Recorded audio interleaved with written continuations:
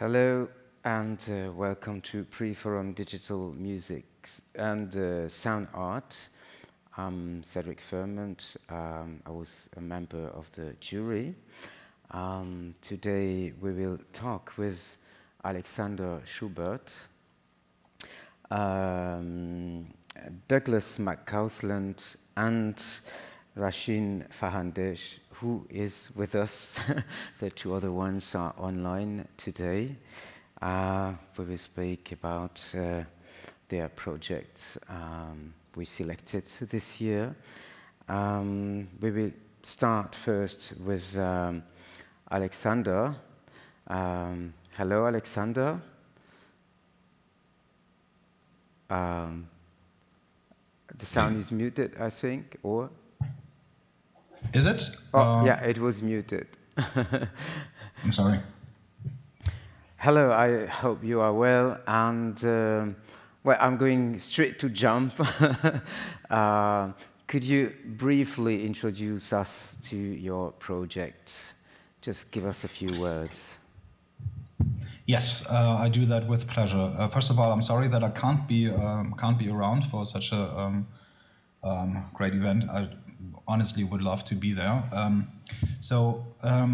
Yeah, my name is Alexander Schubert. I'm a I guess multimedia composer in which I combine electronic music and acoustic music with other media, ranging from installation works to video parts, working with sensors and everything. The lights, and kind of using music as a structure to bring together technology elements. And I have done the same thing in the piece Convergence, which was written for a string ensemble, the ensemble Resonanz, and was co-developed with AI researchers, in which we created kind of mirror images, avatars, or let's say interpolated human beings based on the musicians in the ensemble. So we did audio recording, video recordings with the musicians, and through the use of deep learning algorithms, we created kind of counterparts of them. And in the piece, the musicians interact with their kind of transformed, interpolated, or warped identities, so to say. And maybe before I go into the details or what motivated me to do that, maybe we can take a look at a short excerpt of the piece. Yes. Normally, we don't see these sliders.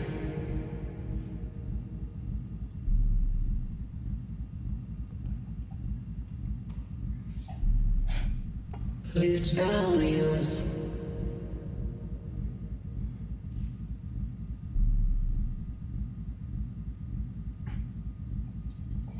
These adjustment dials.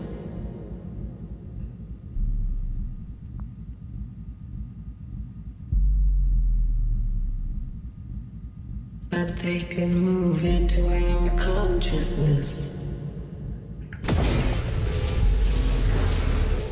through psychotic states.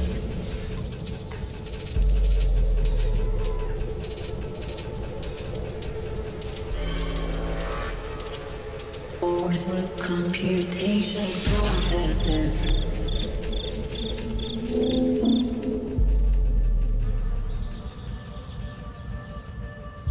Like in this case. Thank you. All right.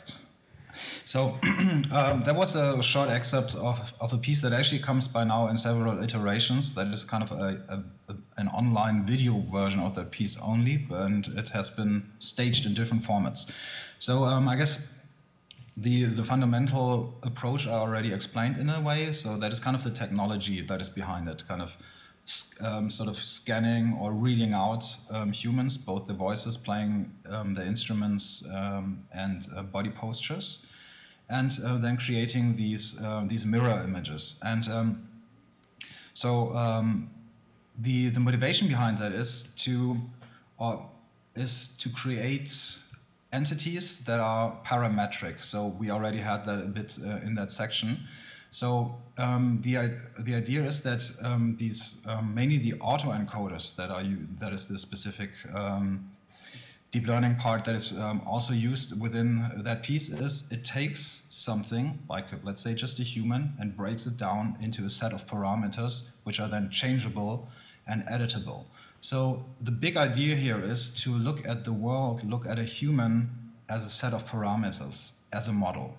So, and technology can do that. And we can, through that, maybe also look at the implications and also maybe at the negative implications of what that means, this kind of deconstructing the human. So that's the one part. But the other part is also, for one, it's kind of a, maybe let's say, a critique of some usages of this technology. But on the other hand, it's also, it mimics something that we in our brain, in our cognition also do. We also have models of the world, of other people, of entities. And the model of how we perceive the world is constructive. So the technology here is used to kind of make these models fluid. And this fluidity maybe has, then again, points into the two directions, one being, you could see it as liberating maybe, or as seeing that there's always there are different parts within you, or you can you are not such a fixed personality as you might assume. And but on the other hand, it also has, of course, this kind of frightening aspect in it. So maybe as a final statement, what interests me here is using technology for one to expose negative implications of them, but also use it as a tool to rethink how we perceive the world. And it's this kind of jumping back and forth between different viewpoints and exposing this switching. It is what interests me, and this maybe then creates this ambivalence of how we feel about this. And I would like to finish with mentioning that a lot of people were involved in this project. Without them, I could not have realized it. And for the whole audio part and start developing, it was the AI team at IRCAM, which is Philippe Essling and Antoine Caillon specifically for this project. And the whole video development was done by Jorge Davia Jacon, and the ensemble that played was Ensemble Resonance, and it was co-supported from the Podium Essling. So sorry for the long stream of thank yous, but without them, this piece would not have happened in the way it has. And I'd also like to take the opportunity to say how meaningful this award is. It's really a kind of once in a lifetime goal and honor to work towards. So I want to say thank you very much. All right, thank you too. I have a question, a pretty particular question maybe. I and a few other people wondered what is the influence of the programmer regarding the AI and this space? Because an AI is never neutral, isn't it? Yeah. So this AI has been taught to recognize those faces and the voices and so on. But can you figure out what is the influence of the programmer into this project, if there is one? It is. I mean, it's true that it's not neutral in a way. You kind of take these algorithms, and then there's definitely also kind of a creative, a selective part, like which path you go down. Like, do you try to basically in a way, like in what direction you optimize? And I think we've been kind of explorative in a way that we wanted something that is not as perfect as possible, but that actually shows also the kind of weird side parts. So I guess that could be one answer to it. So the kind of the pursuit not for reconstructing the original as good as possible, but also for having something that outputs the weird, the obscure in it. All right, thank you. So I found parts of the piece a bit creepy. I must say, I love the piece, but what was the exact intention you had when giving this kind of nightmarish vibe into the music, but also the images, sometimes those faces transforming and melting? I mean, it's like this, this kind of, the trippy part of it for sure is in there. And it's like also in the section that we just looked at, it's in a way, it says you can have this melting down of your constructive models of how you see the world. That can happen if you have a fever dream, well, if you're dreaming, if you take drugs, or if you're under in a psychotic stress or something like this. Or, as we do it here, we kind of use these computation processes to kind of also illustrate it in a way. And yeah, I mean, it has this nightmarish kind of part of it, but it doesn't only have that, at least for me not. So I also see something fascinating in it, maybe, and maybe that's also like exactly the point where we are, this kind of this ambivalence between being attracted to all these possibilities and also kind of being afraid of it a bit. But maybe, so in general, I definitely see also some, at least a positive aspect of it, this kind of what I meant with fluidity. So this kind of, that nothing is set in stone, and kind of accepting that also has kind of or hopefully maybe also a liberating aspect to it. So yeah, it's this kind of, I don't see it just as something negative, even though it is, of course, kind of also definitely has this kind of nightmarish vibe to it. But it's not just that. It's, I mean, the kind of the epilogue of the piece is also kind of like there's a final speech kind of where it goes about the kind of drifting apart of the human, or the kind of the optimizing of it. And it's, you know, it's also a form of transcendence, if you want. So it's kind of the letting go that is something that I'm intrigued by, the positive aspects and the negative aspects of this letting go, losing control. All right. And this AI is giving orders to the musicians, in fact. Yeah. And what is your view on this, that an AI, a machine, would give orders to humans, and the humans would obey or not, and react or not? In the end, there is this interaction, of course. I suppose they were not forced to interact. But what is your comment on this?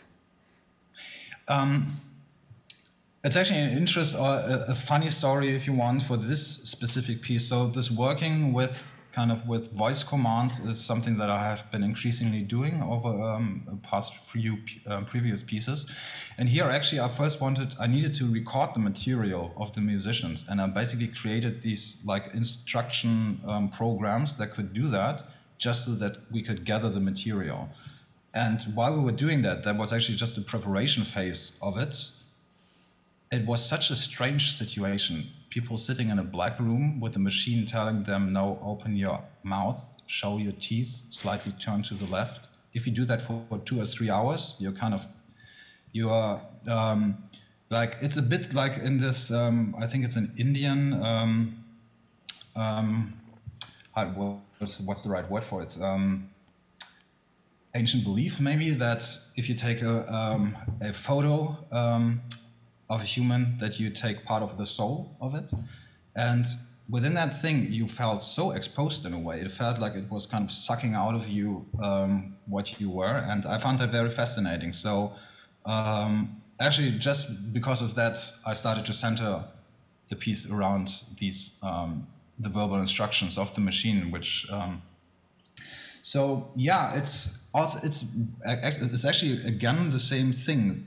What the people felt doing this process ranged from like a weird form of control, not liking it, and also some had more this kind of, again, kind of letting go, kind of meditation-like thing. So they started to also to enjoy it. Kind of, it's really weird if you give control, if you allow it over like even about the emotions. So some of the musicians also told me that there were passages where you're supposed to just look angry or sad or so. And feedback that I got is that you rarely ever isolate things so precisely. So it's, yeah, it has this weird, it's again about letting go, about having control or losing control, and about this, it also makes you, reconsider yourself. Like, it's if you present this just one emotion, like also with the muscle feedback and so on, you also start to feel this thing. If you laugh enough, then a certain part of your brain will also make you happy. So yeah, I mean, like what that in general means, where this leads us, like on a more on a kind of state level, if machines get this form of power, of decision power, I mean, that's a very complex question. I'm not sure if I can answer that in this time frame. It is. Thank you a lot, Alexander. We are not going. My pleasure. You are now going to switch to Douglas. Hello. Hello. So your project involved also a sort of battle, maybe, or interaction between human performing with a contrabass, extended contrabass with microphones, and another humans helped with the machine interacting. Could you explain your project, please? Sure. Well, first off, I'm so glad to be here. Again, my name is Douglas McCausland, and I'm a composer, performer, and digital artist currently based out of the San Francisco Bay Area.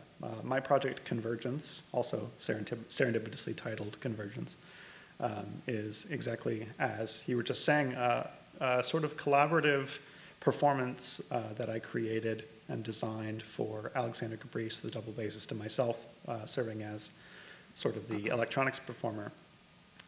And before I say anything more, I think it would be good perhaps to go on ahead and let an excerpt of the piece sort of speak for itself and kind of ground the rest of my discussion and sort of introduction. So if we could go on ahead and play that excerpt, that'd be great.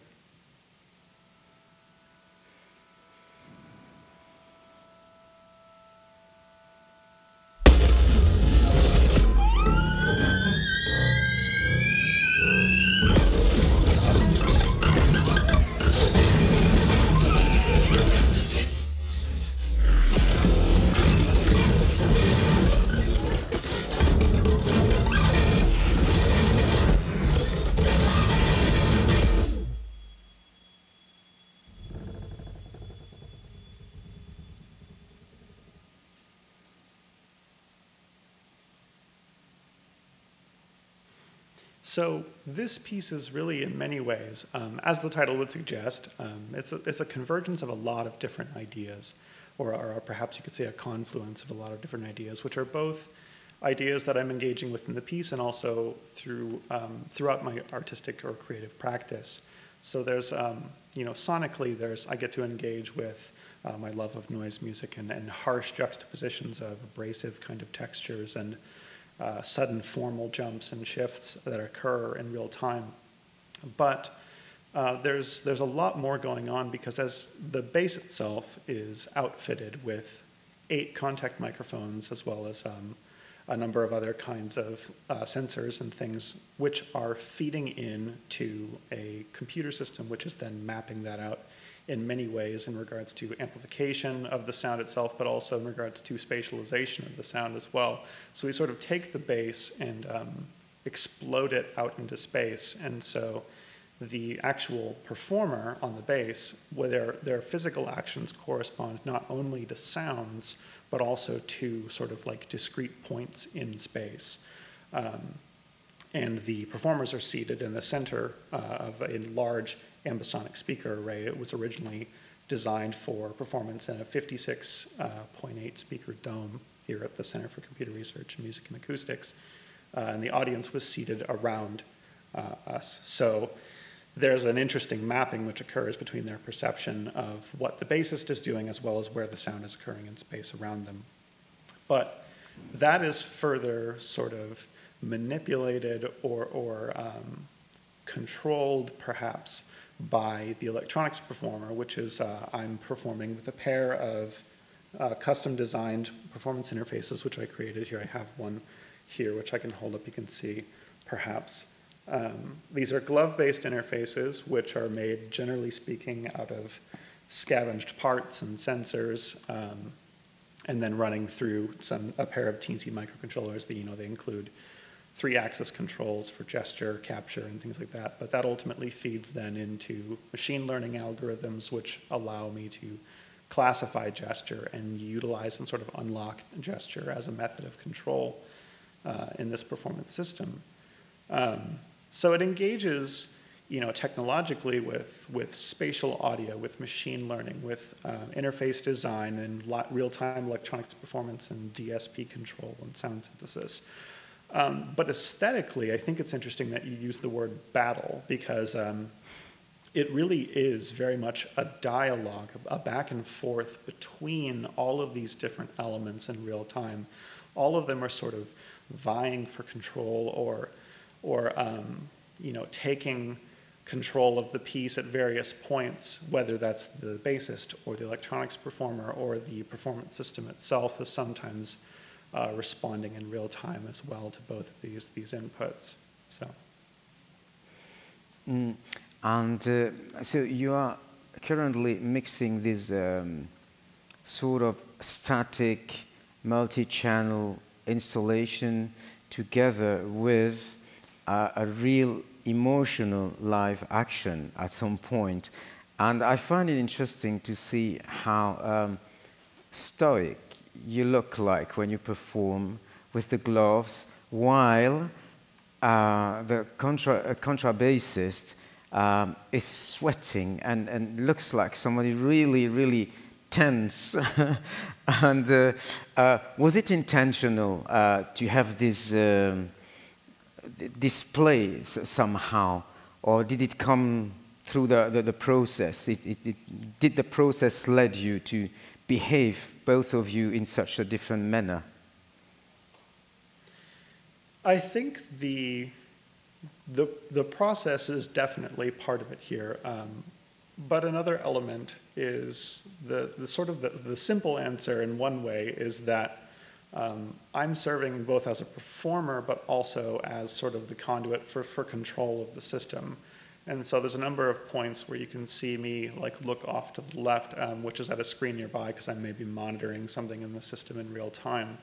So some of that is simply by merit of the fact that I'm sort of divided, sort of as I'm thinking through the piece. That being said, when you're performing with such an emotive and powerful musician as Alexander is, he does bring out a real raw energy that I tapped into as much as possible. And I think that sort of kind of contrast between us is something that is really interesting to me as I go back and view the piece. Because in some ways it's conscious, but in some ways it's not. It's just some of it comes down to what differences in who we are as performers and how those various kinds of emotions and musical interactions sort of fed into this collaboration, this performance, and this experience. Yeah, it was a real pleasure to work with him, and I want to extend a special thank you to Alexander as well. All right, and are you seeing further development of this piece or other pieces in this vein as duo or more? Yeah, absolutely. I'm currently working on, from the technical perspective, I'm working on a sort of new revision of both of the gloves that were utilized in that piece. So that's including sort of a more robust physical build that's sturdy and travels a little bit better, but also includes new sensors, new methods of control, as well as some new sort of apparatus for the interface itself, which includes sort of like a throat mic and transducer combination, so I can actually pipe sound into my own throat and then pick it back up. But So that's, to answer your question from like the technological perspective, is that, yeah, this is very much a living work or a continuing project that I will be working on for some time. But musically, I'm already working on two potential sort of new spokes to this project, one of which is more of a solo performance, which is exploring this method of control and this particular performance system from a more solipsistic kind of perspective. But then I'm also now working on another piece which will be hopefully finished by the end of the year with a larger ensemble. And I'm really interested to see how both of those projects go and how these different sorts of ideas and elements emerge through that practice of working through those pieces and those ideas. I think they'll yield very different results, and I'm really open to that and excited to see that and experience that for myself. All right, thank you a lot, Douglas. And now we are going to switch to Rashin and your project, Father's Lullaby. And well, compared to both previous projects, there is a huge difference. I would say there is a straightforward social political message in your project. Could you speak about this, please? Sure. Hi, everyone. It's great to be here and in these conversations. So my name is Rashin Fahandej. I'm a multidisciplinary artist and filmmaker, and I also consider myself civic designer through art. So this project, A Father's Lullaby, is about the absence of fathers due to the racial disparity in the criminal justice system in the United States, and how that absence manifests in the life of children and women and lower income communities of color particularly. The project is a living organism and a multi-year project, and sort of really thinking about the space of art and immersive storytelling and technology as a way of connecting us to these issues and really creating different perception and different connection and intimacy. And for me, it's also about philosophy of a nation, of universe, of how we approach each other, and how these spaces of experience could transcend us to be able to create new visions and perspective of each other. Maybe we could watch the 2-minute experience. The project exists as an artistic intervention at public site, as audio, also in immersive installation, and it has 2 arms. I use the lullabies and memories of childhood, and wherever the project goes, it's an open call to the community in that space, but at the same time, intimate work with formerly incarcerated fathers. Maybe I'll stop there and we could watch the 2-minute video that is an experience, a 3-channel video and 5-channel audio in ICL.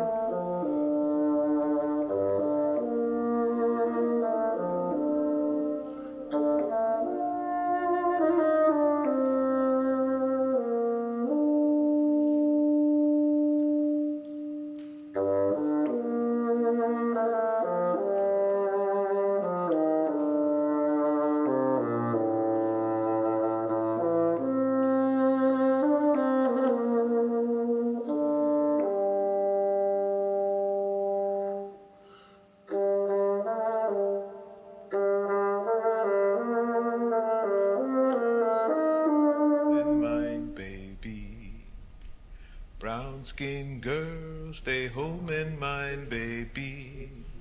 I'm going away on a sailing boat, and if I don't come back, stay home and mind, baby. She's standing right in front of me, speaking words of wisdom, let it be. Well, when I first got sentenced, I was sentenced to 360 months, which is 30 years. My 28-year-old son now, he was 7 years old. And twins, they were 45 days old.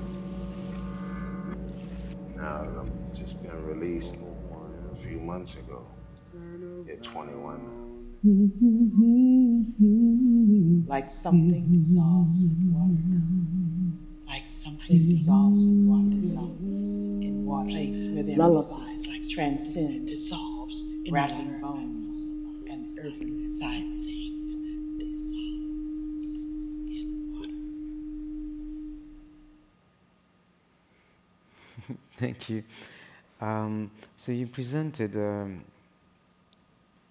a project with a very strong feminist message, but working with men, which is somehow a bit unusual.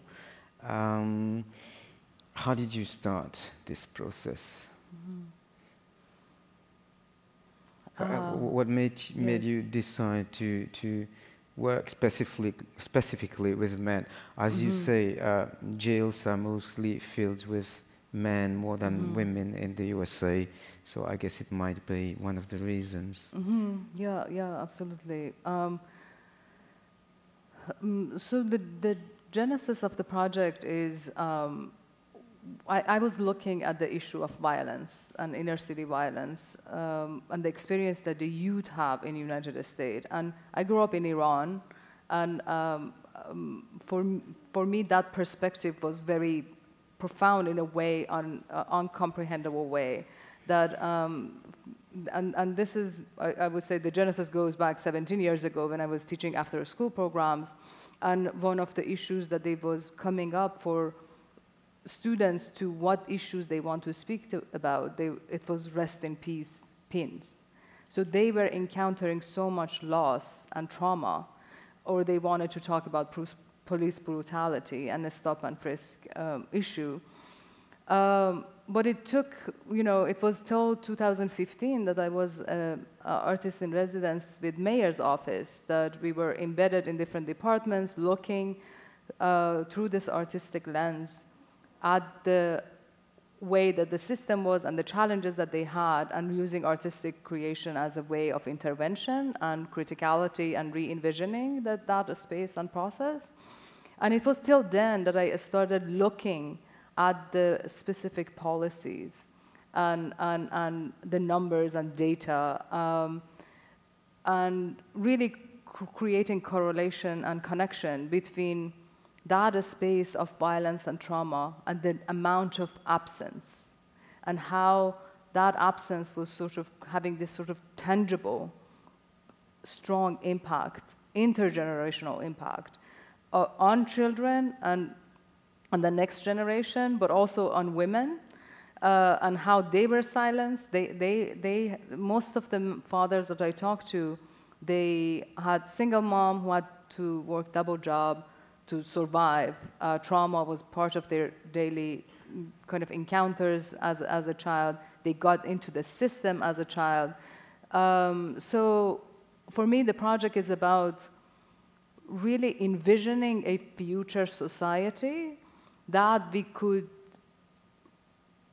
build it based on care and love and support, and really bringing a different lens and using this space as a way of bringing attention to it, or call for action. So because the project, I call it art as ecosystem. So it's not one project that we do, but thinking about how there could be an ecosystem of interconnected efforts, interinstitutional intersectional and engage public space as well as virtual space, and really create a poetic movement through the audio and visuals and interventions, and really put it on the public, on us, rather than those who are like directly impacted by it. And I think the beauty of sound and the beauty of when you talk about lullaby, it's a moment that you don't need to convince anybody to anything. Like as soon as you mention lullaby, we all go to very intimate, powerful space, but also it's vastly could be different experiences, right? So that multiplicity of experiences, the beauty of that, and then make that a collective history of how we look at ourselves in the mirror and how we envision our future. And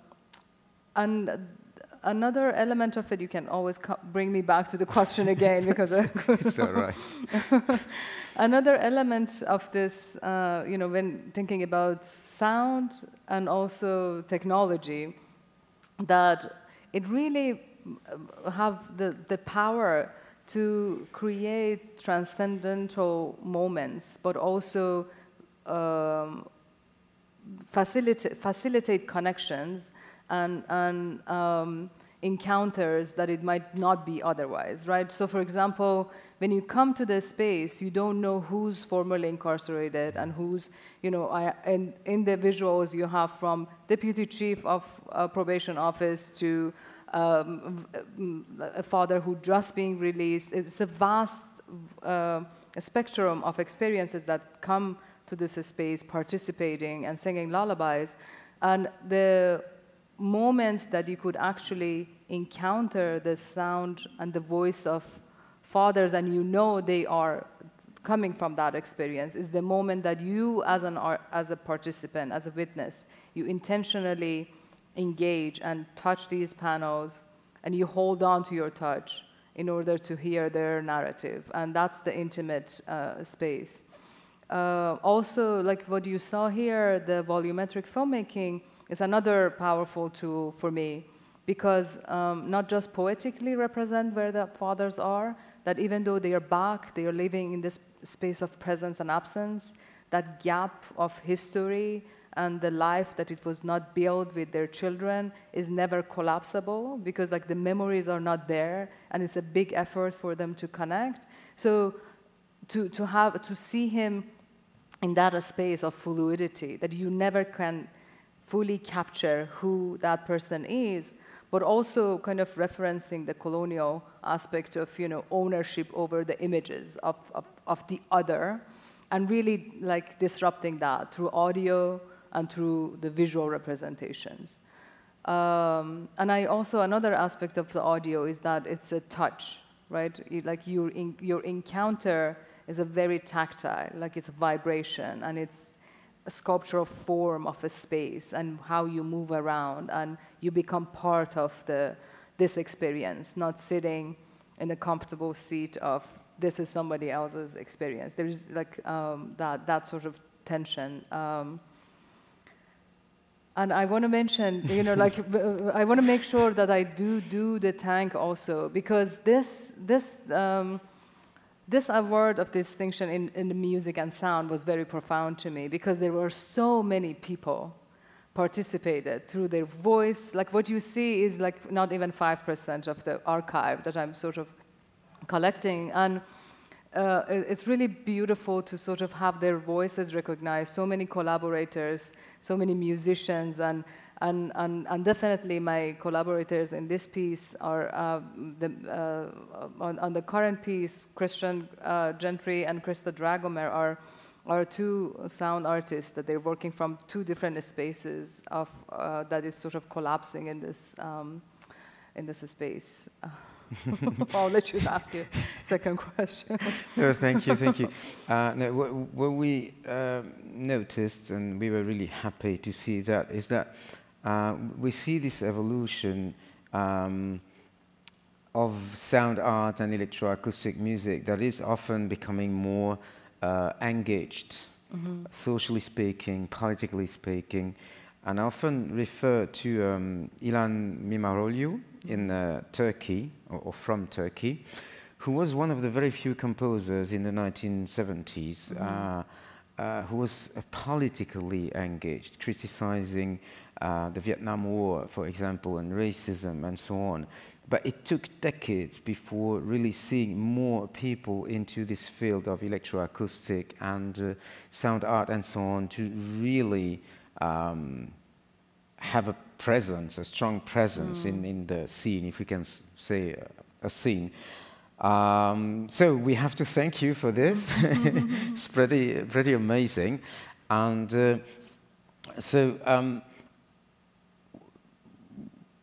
what did lead you to be so engaged? Is it all your journey from well, what happened in Iran, and then the move to the USA, and your own issues with life led you to care about people and speak about this injustice, and find a way to share through multimedia? Absolutely, yes. I definitely think my life experiences is that what I carry into my work, for sure. And so I grew up as a Baha'i in Iran, which is a persecuted minority, very idealist ideas of life and word, and the center of their sort of philosophy and vision is like world peace and getting rid of all kind of prejudice in order to sort of achieve that, including race and gender and nationality. And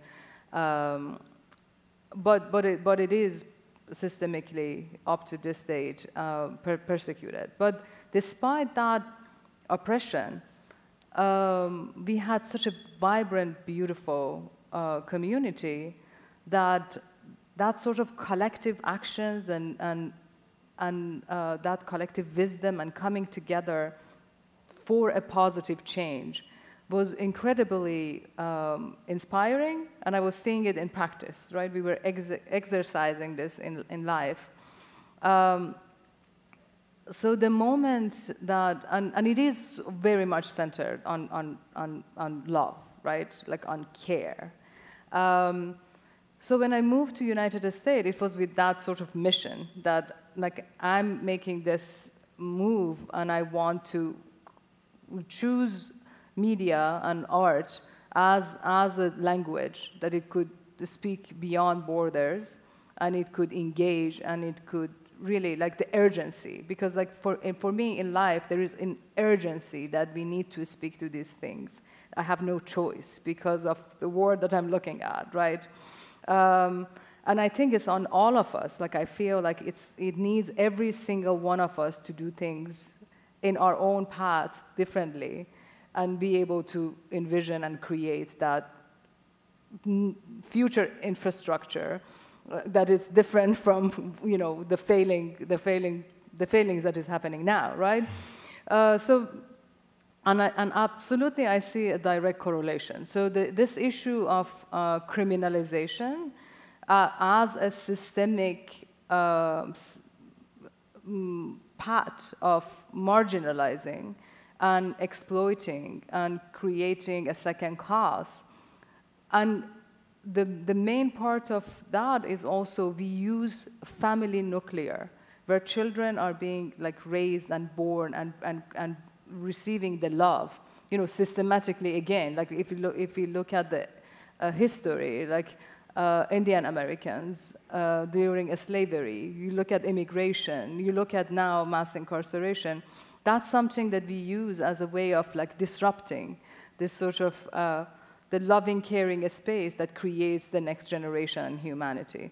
And I see direct correlation again, like with my experience. So of course, yeah, I'll come to it from that point of view. And for me, it's a representation that exists across the world, right? And we could look at the same issue and think about how is it possible to create different connection that is not based on biases and not based on this sort of creating these binaries and hierarchies.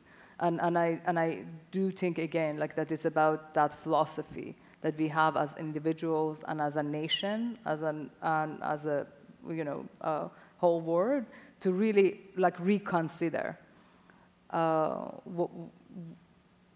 Yeah. All right, thank you a lot. We are reaching the end. We have reached the end already. But thank you all three, and congratulations also for winning and presenting such great and diverse and innovative projects. And I hope we will see more of you in the future. All right. Thank you. This was incredible. Thank you. Thank you. Thank you so much. It was nice to be here. It's a pleasure. And thanks to all of our audience. Thank you so much. All right, all right.